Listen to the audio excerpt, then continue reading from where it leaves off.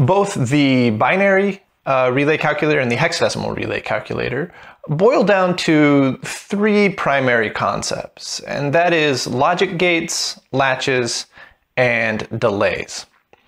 Okay, so you can see that I have my breadboard here already populated with a bunch of components. It looks like a whole lot because there's wires kind of going in all directions, but really it's just some relays, which are these little black boxes here, a couple of buttons for our inputs. We have two diodes, we have one capacitor, and then we have some resistors, and the resistors are really just voltage drop resistors so we don't burn out LEDs, which I'll plug in so that we can see the result of what's going on. Now, each of these relays are SPDT, which are single pole dual throw relays. What this means is that you have essentially a common pin where you have a voltage or something coming in, and then you have a normally closed pin and a normally open pin.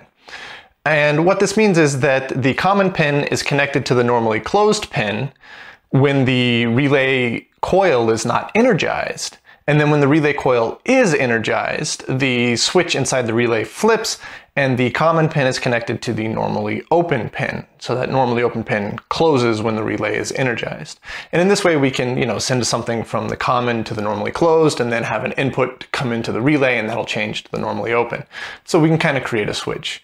And all of the relays used in both of my calculators are SPDT relays. Now there's a lot of different types of relays. There's dual pole, dual throw, single pole, single throw. There's a bunch of different types. But the reason that I went with SPDTs are because they were just what I could get my hands on. And also there was a fantastic resource on the internet that I found of a gentleman that is building a relay computer that is far, far more impressive than anything I've ever managed to do. It's called the Merkia. I think I'm pronouncing that right. The Merkia relay computer, and he has a lot of really wonderful information, and he's building it entirely out of single pole dual throw relays as well. So that information coupled with the availability of the relays really helped me get to where I needed to go. So the way that this breadboard is set up is that for now we'll just look at these top three rows here. And you can see that we have two inputs. We have a button here and a button here. So these are our two inputs, our A input and our B input. And then we have the relay set up for various outputs. And we'll go through these one by one. So you can see that, first of all, these two inputs through these orange wires here and these yellow wires here come down to the second row and the third row. So when I push this button here, it's energizing, this green line, and this green line. And then when I push this one, it's this line, and this line. And in that way, I can have, just two buttons supplying, to input A and input B for all three rows. The first thing that these three rows are demonstrating are actually logic gates. And there are 6 logic gates. There's OR and NOR. There's exclusive OR and exclusive NOR. And then there's AND and NAND. And actually all 6 of those logic gates are being shown right here on these. So the first one, we'll go from easiest to most difficult. The first one is OR. And an OR gate actually doesn't require a relay. So you can see here that we have our two inputs coming off of our 5 volts here, and then it goes through our inputs through these green lines to these 2 little diodes here. And then the diodes, the end of the diodes, are connected to each other through this little line right here. And then if I just take an LED and I connect it up to our output here, the way that an OR gate works is that if both of the inputs are off, our output is off. But if either input is on or both inputs are on, our output is on. So if I push one button, you can see our LED comes on. If I push the other button, the LED comes on. If I push both buttons, of course, the LED comes on because 5 volts is traveling through the diode and to the LED, no matter which diode it's going through. Now, a NOR gate is essentially an OR gate with an inverter applied. So the way that the inverter works is that it's exactly the opposite of whatever the input is. So in this case, we have this relay set up as an inverter, and the output of our OR gate goes into the coil of our relay. And then we have 5 volts coming into the common pin, and we have our output coming out of the normally closed. So if the relay is not energized, 5 volts will go through the common to our normally closed and out our output. So if I plug a little LED into here, you can see the LED comes on. Now, if I push one of these buttons, you can see the LED goes off. So this LED is going to be exactly the opposite of this LED. So one button or the other button or both buttons, and that goes off. So this is a NOR gate.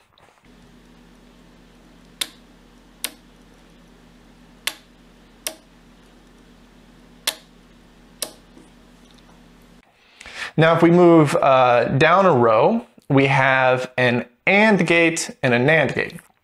So again, you can see that we have our 2 inputs coming in here.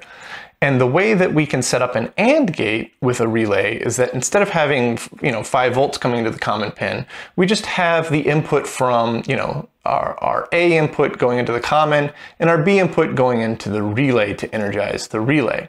And in this way, unless there's energy going into both of those pins, our output's going to be empty because our output is coming off of the normally open. So we have to energize the relay to switch the switch to the normally open, and we have to supply power into the common in order for our output to turn on. So if I supply a little LED into here, you can see that it's off. Now if I push one button, it doesn't turn on. If I push the other button, it doesn't turn on. Because an AND gate requires that both inputs have to be on to come on. So if I push both buttons, you can see the LED comes on. And then if I release, it goes off. Now a NAND gate, just like NOR and OR, a NAND gate is an AND gate with an inverter added to it. So just like up here, there's an inverter added right here. So if I put a little LED on the output of that inverter, you can see that that LED comes on. Now if I push one button or the other button, that LED stays on because this LED stays off. But if I push both buttons, that LED goes off. So that is a NAND gate.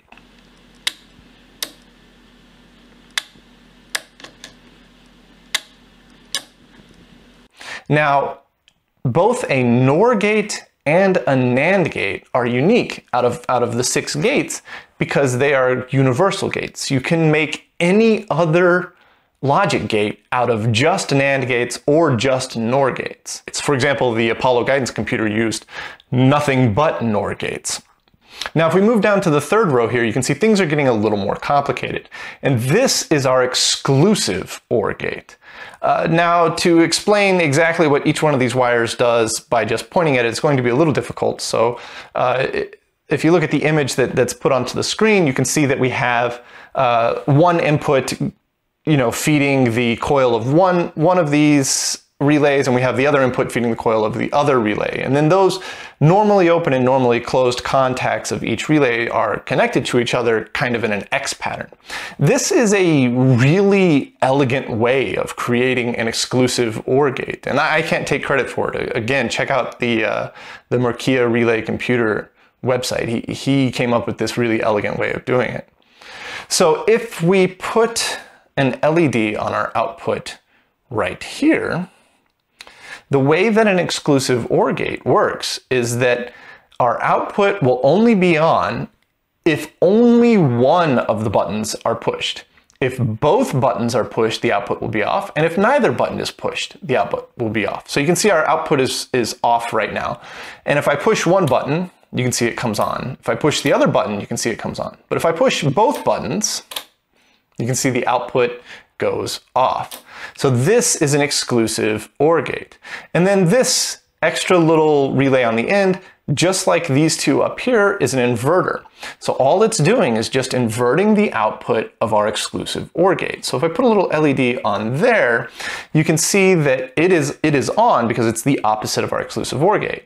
Then if I push one button, it turns off. If I push the other button, it turns off. But if I push both buttons, it stays on. So this is an XNOR gate.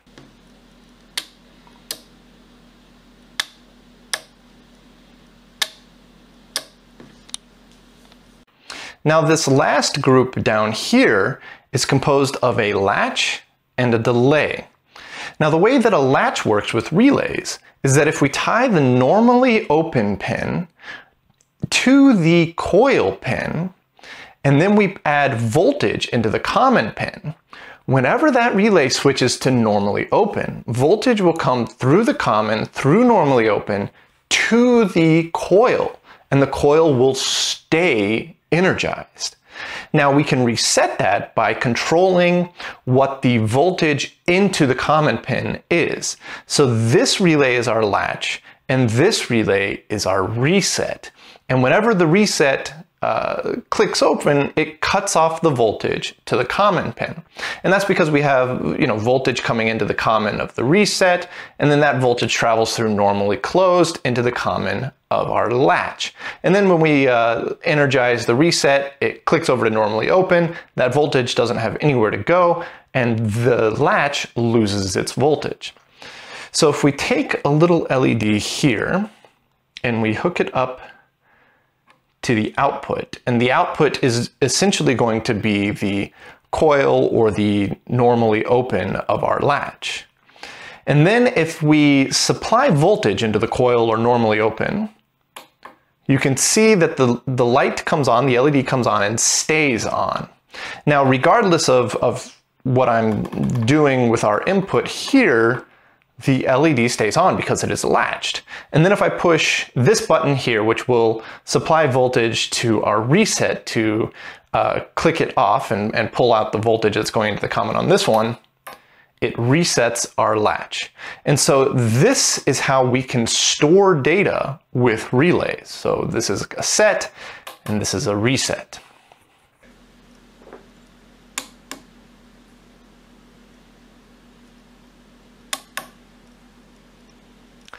Now over here, we have a delay.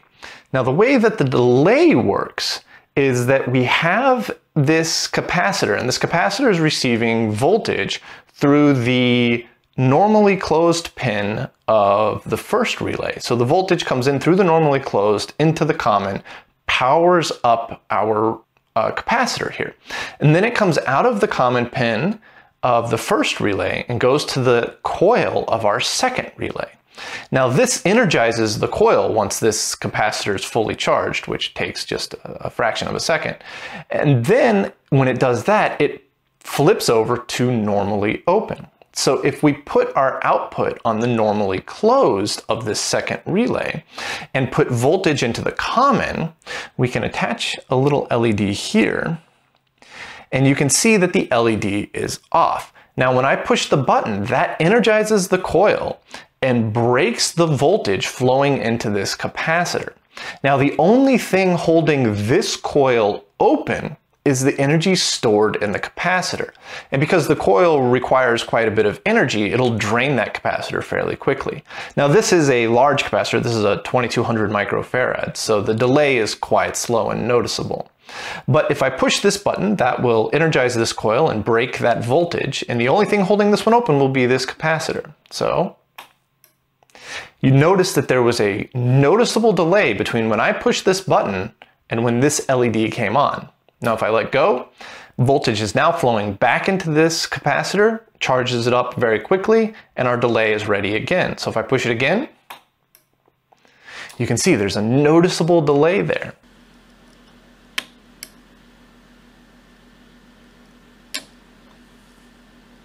In my binary relay calculator, you notice that whenever I push the black button, it goes. Well, all that is a string of these delays, one after the other. And so that delay that you're hearing, that cadence that you hear as it propagates down the line, is just voltage being pulled off and then the capacitor having to keep the next relay open for a little bit.